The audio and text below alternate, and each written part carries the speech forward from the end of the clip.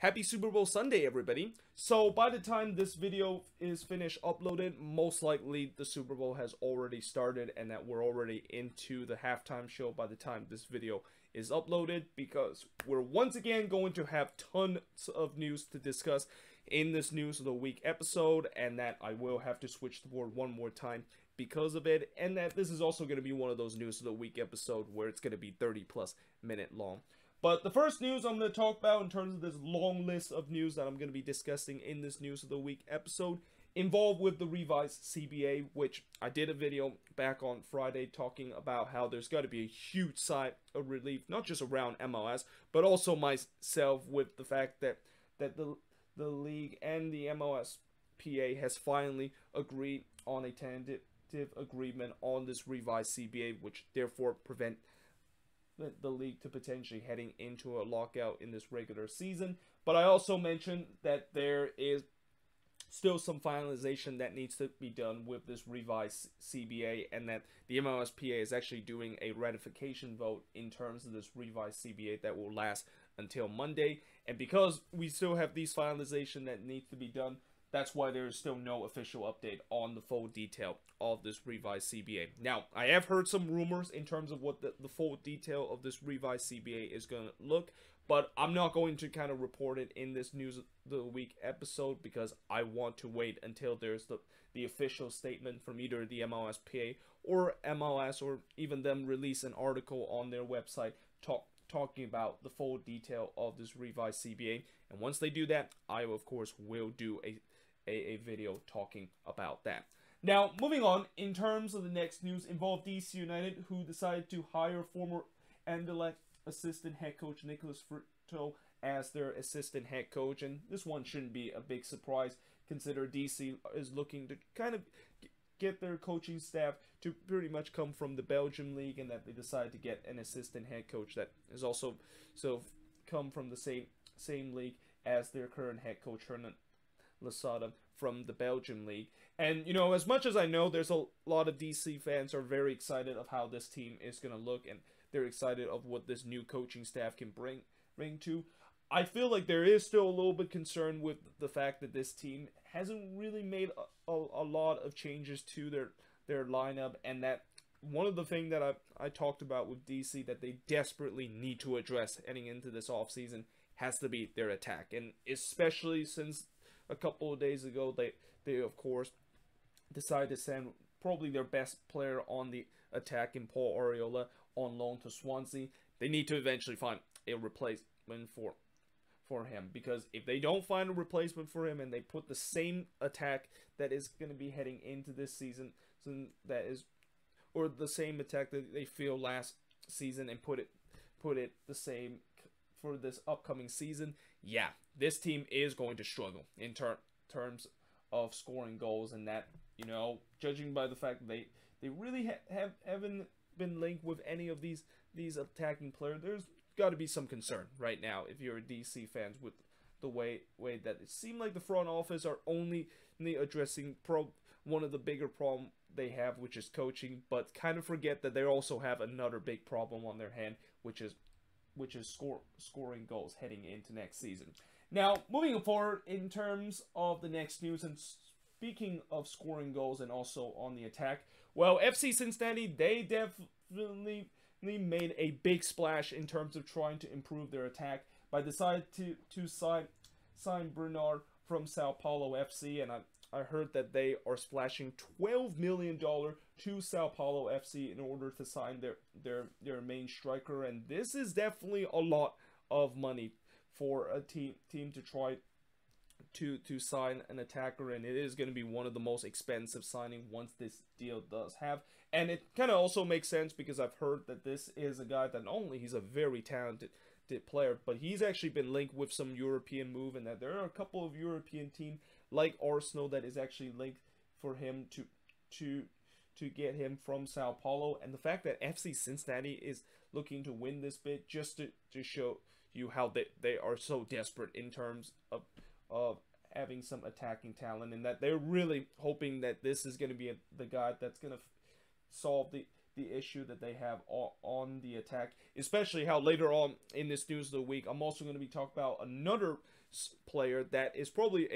a big surprise that after spending 1 year in the Middle East, that he's actually going to be coming back to MLS. And the last team you would have thought that he would be linked with when he come back to MLS would actually be FC Cincinnati. But of course, we'll talk about later on once we get to the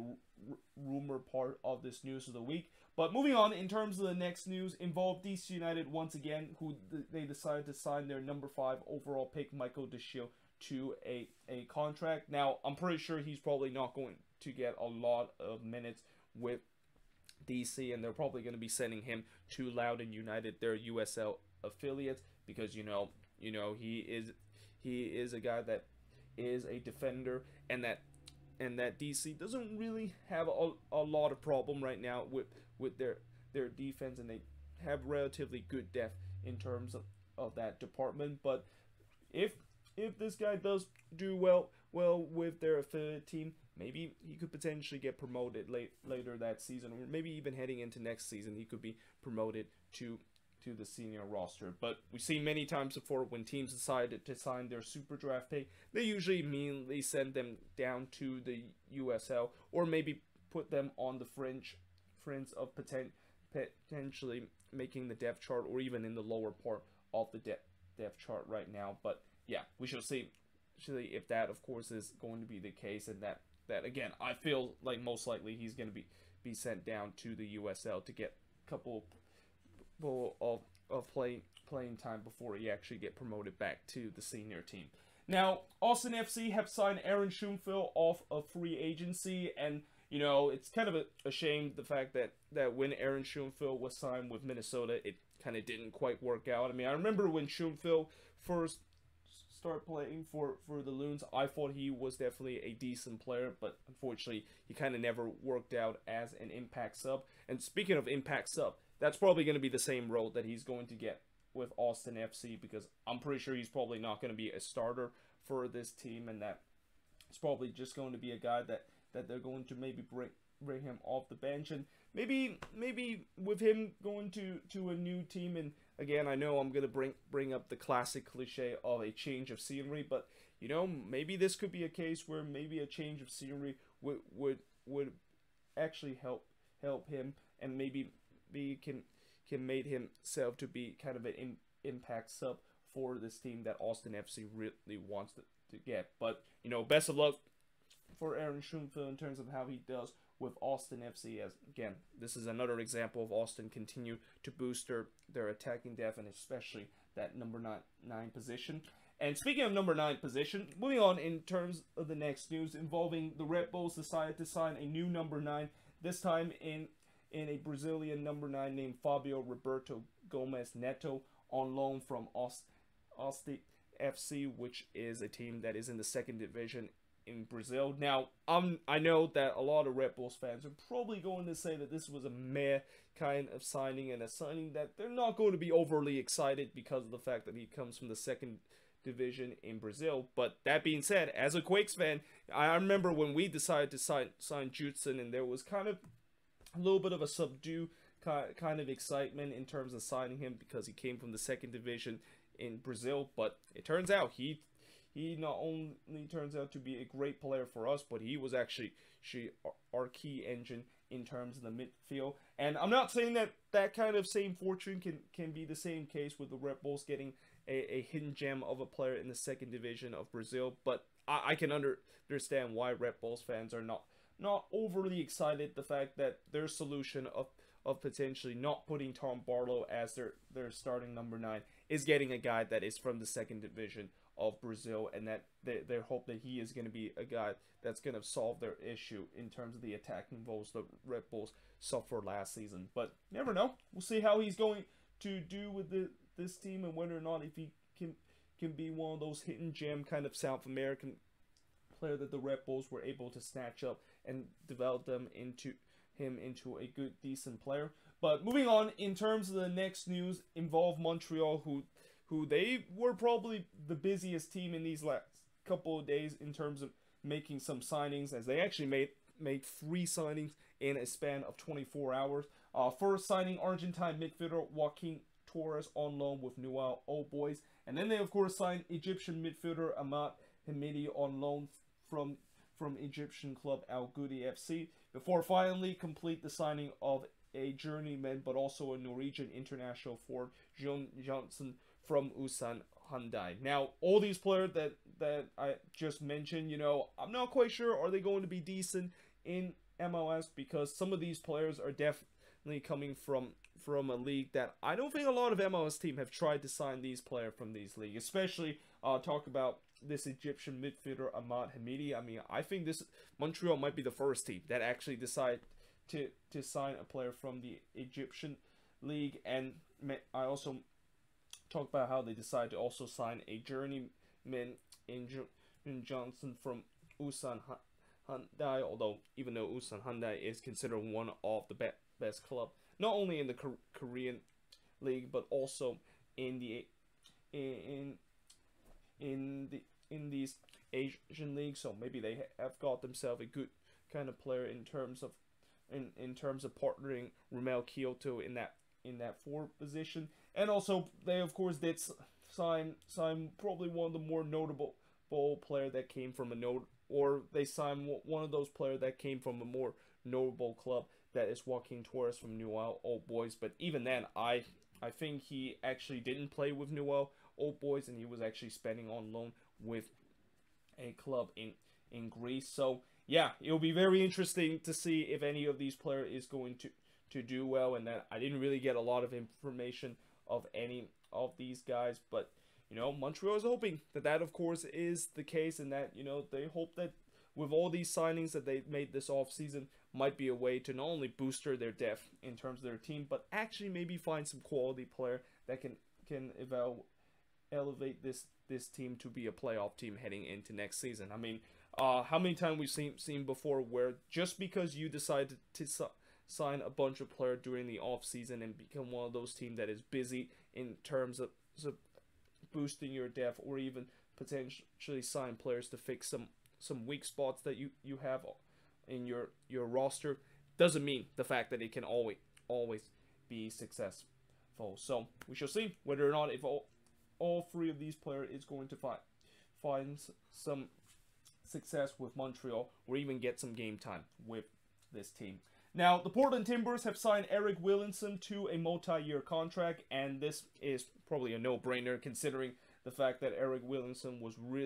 really a good player for the Timbers, and he kind of had his breakout during the MLS is Back tournament, and because of that, the Timbers reward him to a multi-year contract, which I believe that is going to go all the way to 2022 and 2023. Now, moving on in terms of the next news, and now talking about the reports, and actually I forgot to probably talk about the biggest reports that came out of MLS in the past couple of days, but I guess I'll basically put that on the next board. But for the first report that I'm going to talk about on this board is that Atlanta United is report to send Franco Escobar to Newell Old Boys on a one-year loan with an option to buy. Now, I'm kind of surprised the fact that Atlanta has decided to sell one of their best defenders down to South America, because I thought Franco Escobar was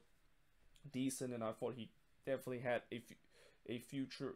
with this team, but it seemed like they decided to kind of get rid of him. And even though technically they only are sending him on a one-year loan, because of that fact that there is an option to buy tag, most likely he could potentially be gone by the, or he could potentially be signing with that team on a permanent deal, and we might have saw the last of Franco Escobar in an Atlanta United jersey. But again, this is kind of interesting, the fact that Atlanta decided to sell one of their best defender, and unless if they do have a replacement for him, it's going to be interesting to see why exactly they of course decided to do that. I mean, I know there are some Atlanta fans are not happy the fact that the team is getting rid of Franco Escobar, and some said that they're kind of getting rid of one of their fan favorite and a guy that's been with this team since day one when this team came into MLS. But we shall see. Maybe they have a better option in terms of the spot that Franco Escobar currently occupy, and that's the reason why they decide to sell him, and maybe even eventually cash in to get a good sum of of money if Newell Old Boys decide to trigger the option to buy clause. Now, speaking of Atlanta, they also are pursuing River Plate midfielder Santiago Sosa, alongside with report to be close to signing Argentine center back Hector Martinez. Now, I'm assuming with them getting Santiago Sosa from River Plate is a way for them to kind of boost their depth, even though instantly when I first saw this, I was thinking, is this kind of another one of these signings where they're kind of trying to get another Pity Martinez into the roster? But when I look more into this, I thought maybe this is just kind of a signings that either is going to be boosting their depth, and that he's probably not going to be a DP kind of player. By the way, when I look at this Atlanta United roster, they have a lot of Argentine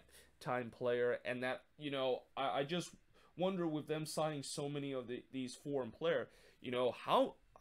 are they doing in terms of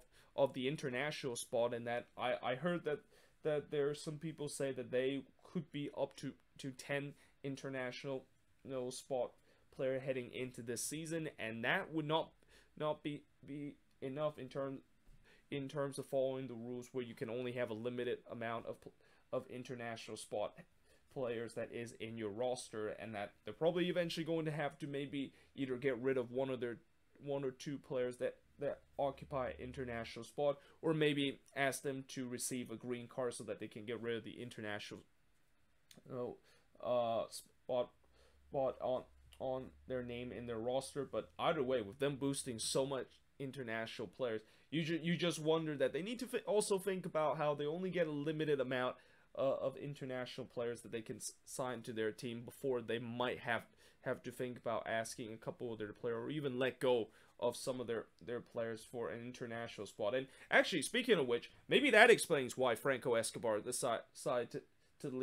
leave Atlanta. Maybe Atlanta is thinking that since Franco Escobar occupied well their spot, they're thinking, yeah, we might as well just kind of get rid of him so that we can potentially bring in another international player. But that being said, again, I just think if they are going to get rid of a player that occupy an international spot, I didn't think Franco Escobar was a player that was one of the options for them to get rid of to free up an international spot, because as I said, he was one of their best defender for this team. And as I said before, you don't get rid of one of your best defender on your team and expect to once again be a solid defensive team, as was the case with Atlanta last season. So yeah, we shall see whether or not if both of these players is going to basically sign with this team. I'm assuming Hector Martinez is going to sign with this team, because they said that they're actually getting very close, and that they're going to be paid about $4 million to actually two clubs in Argentina. One River Plate, and the second club, I actually forgot what was the name of the club, but they are paying a transfer fee for two separate clubs, which is kind of a strange ordeal there. But I guess there must be like a clause where, you know, one of these club has like 50% rights on him, or the fact that there's a sell on clause where not only the fact that the team is eventually going to sell him to Atlanta is going to get the transfer fee, but the previous team that of course have the sell on clause is also able to get that transfer fee because of that. So yeah, moving on, in terms of the next news, involved the Houston Dynamo that is reported to sign Tigres defender Carlos Salcedo. Now, this one I'm assuming is probably not going to happen, because there's no way Tigres is going to sell their best defender Carlos Salcedo to an MLS team and expect to basically ask that MLS team, that is the Dynamo, to pay anything less than $20 million. Like, and you know for the Dynamo, knowing the fact that if they are going to potentially be up to around 20 or even $30 million in order to get Carlos Salcedo, I'm pretty sure they're going to say no in terms of that option. And especially the Dynamo is not one of those teams that is known to sign players with a ridiculous amount of fee, and also just paying $20 million for a defender and potentially making him the most expensive transfer fee and the most expensive defender in the league, and him occupying a DP spot. Yeah, that does not look good at all. And that I mentioned before, one of the thing that a lot of teams don't want to do with their DP spot is to sign one of their DP player in the back four. And in this case, I just think that it wouldn't make sense, the fact that even if they're going to get a good defender, and he could potentially be the best defender in MLS if he comes into this league, I just feel like the price is just too much, and especially the fact that there's no way in the world the Dynamo is going to shell out 20 and 30 million. Like, even probably the most ambitious club like Atlanta or even LAFC might not even shell out 20 or 30 million dollar for a start Tigres defender, because they know that they don't want to just heavily invest that money on a single defender, and that they need to of course do that mostly on the attacking end. Now, moving on into the last news on this board involving Minnesota United, who is reported to sign Rennes striker Adrien Hunel. I think that's how you pronounce his last name. Now, he is a guy that, from what I heard, is a decent player for Rennes, and he kind of started to fell out of favor with this team, and that he's also looking to try to move away with the team. And, you know, whether or not if that means that he could potentially come to the Loons, we shall see how it is. And I know the European transfer window has already closed, so I'm kind of interested to see how is he going to be coming to MLS if the transfer window is closed. Like, the only way I could see him coming to this team is either he decided to request a trade, and that Rennes decided to terminate his contract and Minnesota basically sign him off of free agency, or the fact that he might have to go to another league that the transfer window hasn't closed right now. And even that, how is he going to do so if the European transfer window has already closed? So yeah, I don't know if this is going to actually happen, but I'm still also hoping that maybe this could happen, or maybe if Minnesota continue to be rumored with a couple of striker around the world market, because again, the number 9 position alongside with the winger spot is a huge concern that the Loons need to address this offseason, because if we do not address those issues, and especially the number 9 position, where we only have one true number 9 in Forrest Dorf as our main striker, yeah, that just does not look like a good sign that this team could get back to the level they were last season, which is reaching to the conference final. But that being said, I'm now going to switch boards and look at some other rumors that has happened around MLS. So, as I said before, I am going to be talking about the biggest transfer rumors that happened around MLS in these last couple of days, and that involved Pity Martinez, who not only is reported to come back to MLS after spending a year in the Middle East, but he's actually potentially going to be signed with FC Cincinnati. And if you would have told me a couple of years ago, where the reigning South America player of the year, that is Pity Martinez, that is going to the reigning defending champion, that is Atlanta, and that just 2 years later, he would actually end up to join a team that just won the wooden spoon and become the worst team in MLS, I would have think you are just completely out of your mind. But here we are in 2021, and that this could potentially be a reality. And as crazy as this rumor could be, and as crazy if this, of course, could be a reality, this does kind of make some sense for FC Cincinnati, and that in some way this could definitely be a high-risk, high-reward situation if Cincinnati decided to sign with Pity Martinez. The high-risk part is going to be the fact that if Pity Martinez signs with Cincinnati, he's going to once again be playing under a Dutch head coach, which I'm pretty sure the last time when he played with a Dutch head coach, that of course went well, didn't it? And then the other thing that could be a high risk is the fact that he is going to be joining a team that definitely has a very dysfunctional, tactic-wise heading into this season. And I remember when he joined with Atlanta, he was also joining a team that was kind of a little bit dysfunctional in terms of the tactical part, and he just doesn't really quite fit with the team, and that could definitely be an issue with him if he decided to come back to MLS and join a similar team that he had issued to adapt in terms of the tactics wise with Atlanta. But that being said, the high reward with this is that, you know, maybe Pity Martinez, after spending a year in the Middle East and able to get a big sum of cash, he might maybe get a little bit motivated, and maybe, you know, this could be example of him coming back to MLS and prove that he can definitely be a decent player and can prove to people that he is not considered one, if not the biggest bust to ever come out of South America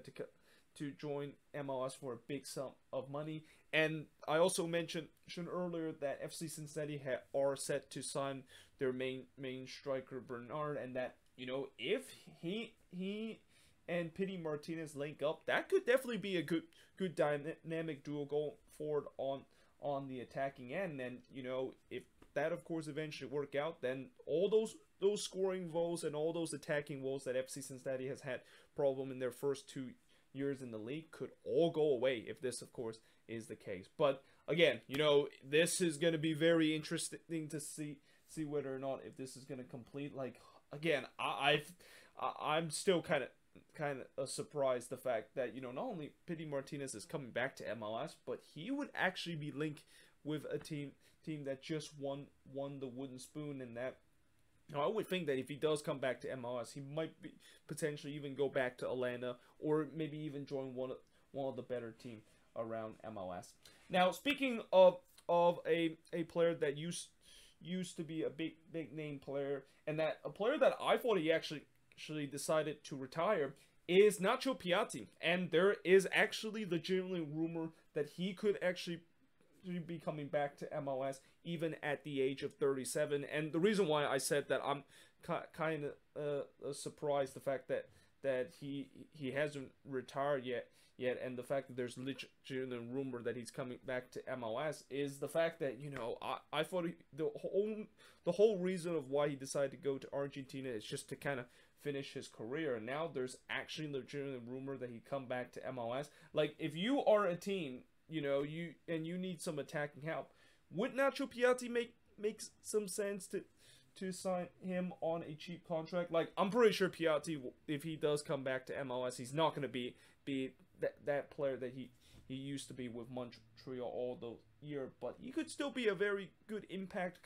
kind of player off the bench. And it'd be very interesting to see, you know, with these legitimate rumor of him coming back to MLS, is one going to be true,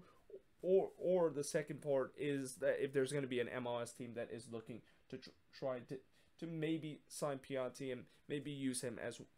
one of their depth player on the attacking front. Now, Inter Miami are linked with Stoke City defender Ryan Shawcross, and I remember a couple of years ago when Stoke City was in the Premier League, Ryan Shawcross was definitely one of the best defender in the Premier League, but that unfortunately was a couple of years ago. And ever since when Stoke got relegated from the Premier League and are kind of stuck in purgatory in the Championship right now, yeah, Shawcross has definitely not been anywhere close as he was a couple of years ago. And the fact that Inter Miami is looking to sign a guy that is going to turn 34 this season and also have a big issue in terms of injury is definitely a little bit alarming, and definitely a sign that I don't think a lot of Inter Miami fans are going to happy. And, you know, I guess it's not surprised the fact that Inter Miami, who, you know, they used to be linked with everybody, are now linked with potentially Championship type of player or players from England, because, you know, since Phil Neville is their head coach, I'm pretty sure there's going to be a lot of players that is going to try to come to Miami, play not only under Phil Neville but also with David Beckham. But I just feel like this signing, it just does not really make sense, with the fact that Inter Miami is one going to potentially get older on the defensive front by signing Ryan Shawcross, and two, trying to get the guy that they hope that he can be decent and be back to his form that he was a couple of years ago, even though there's just no telling sign that of course is the case. And three, I don't think Inter Miami basically listened to the warning that Sporting KC might have given them, where, you know how Sporting KC decided to sign an aging defender that has injury issue in Winston Reid from West Ham? Yeah, how did that worked out for them? I mean, he was gone in literally 6 months. So yeah, I just feel like this signing probably would not make sense if Inter Miami is considered that, and there's definitely better option for them if they want to have some defensive help. Now, the New York Red Bulls is reported set to sign Cameron Harper from Celtic. Now, this is a guy that that is with the US U20 team, and that he was trying to get some minutes, and he's trying to become one of those young Americans that is trying to get minutes in Europe and potentially maybe breaking to the national team. But unfortunately, it kind of hasn't worked out whatsoever, and that he is probably looking to trying to come back to MLS. And you know, the Red Bulls, if he does come to join that team, I think it would be a decent team for him to join, because the Red Bulls have a good history of developing young players, and especially young American player, and that maybe if Cameron Harper decides to come back to the Red Bulls, he's going to definitely get more playing times compared to his time with Celtic and all those other teams that he's been playing in Europe right now. Now, FC Dallas have made an offer for Dynamo Kiev winger Carlos De Peña, and I guess this is a signing that is a clear replacement for Michael Barrios, and I'm not quite sure if he's going to be as decent and as pacey as what Michael Barrios was for FC Dallas, but clearly they're looking to try to find a replacement for Barrios, and looking for a winger that has a similar type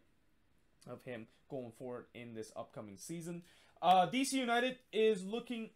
to bring back Andy Naha, who people forget that this was a guy that used to be in the academy of DC United and was an academy graduate with this team before he decided to leave MLS, and of course he eventually come back with LAFC. Well, now it looks like DC United is looking to try to have him back, and again, I'm kind of surprised DC is focused really heavily on their defense in this off season, because you know, last year I don't think the defense was a big issue with this team. The real issue of this team is on the attacking end, and unless if Naha can actually bring some attacking product, which I don't think that is the case, because he was never a decent attacker or a decent wingback for LAFC last season, I just feel like this is kind of a little bit surprised they're thinking of defensive reinforcement when their real issue right now is on the attacking end. Now, moving on in terms of the last two news, and kind of now finishing off with other news that is not transfer rumors, signings, or coaching changes that happened from these last couple of days, involving the CONCACAF Champions League, who is going to be having a new format in the 2023-2024 season, and I will make a separate video talking about this new format, because it looks like this is a format that they're going to try to almost be like the UEFA Champions League, where not only they're bringing back the group stage, but they are actually trying to give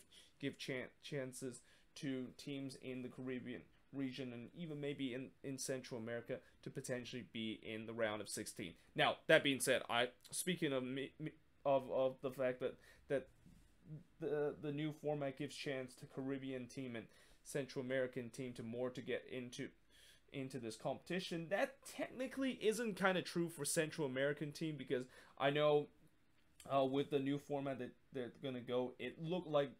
once we do get into the round of 16, there's going to be more Liga MX team and MLS team that's going to be in the round of 16 than we would ever have before, and that there probably won't be as much Central American team in the round of 16 with how the format works, and that probably is something that a lot of Central American team is not going to be happy with, the way that I thought this new format was actually going to give us more chances in terms of being competitive in the CONCACAF Champions League. And although it kind of did that with now more team being in the competition, it only means that they're going to be in the group stage, and now there's going to be fewer teams that actually make it in the round of 16. But I'll kind of explain a little bit more of that once I made that separate video talking about this new format that CCL is going to go into in a couple of years. And then finally, in the last news we're going to talk about in this news of the week, involving the Las Vegas Lights, who is in advanced talk with LAFC to be their affiliates. Now, as much as I have heard a lot of Las Vegas Lights fans are very upset the fact that they're going to be no longer kind of be like a community club, as the Lights kind of promote themselves as kind of a community club with the city of Las Vegas. I just feel like this is something that the Lights are kind of forced to have to make. I mean, you know, we know a lot of these USL teams are kind of bleeding for drive because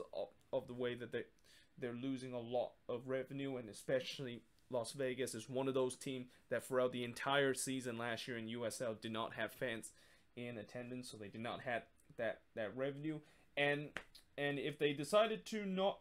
agree to be affiliates with LAFC, and especially what LAFC provide them, where they said that not only the fact that we're going to be your affiliates, but we're actually going to be providing housing for some of your players in LA, which that's kind of a very interesting proposal, and that is also kind of a proposal where I wonder how the players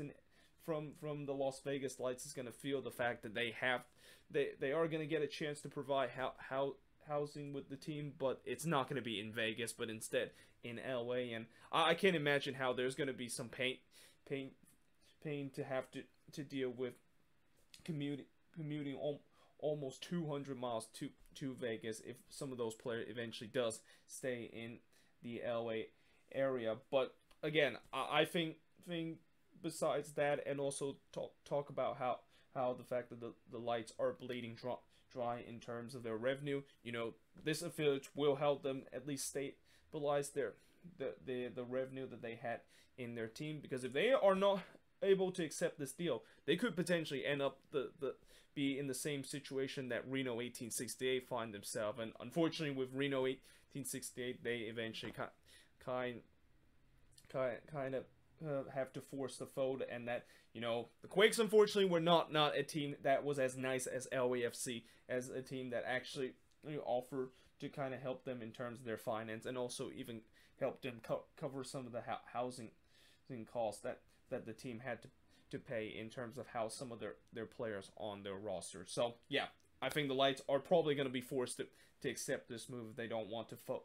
fold and go out of business, even though I know a lot of their fans do not want to see that happen. But either way, that is pretty much it for the news of the week. Let me know in the comments below what do you think of all these news, and as always, if there's any news I didn't talk about on the board, let me know in the comments below. But yeah, hope you guys enjoyed this video. If you do, make sure you guys leave a like, smash the subscribe button, and yeah, I of course will see you guys next time.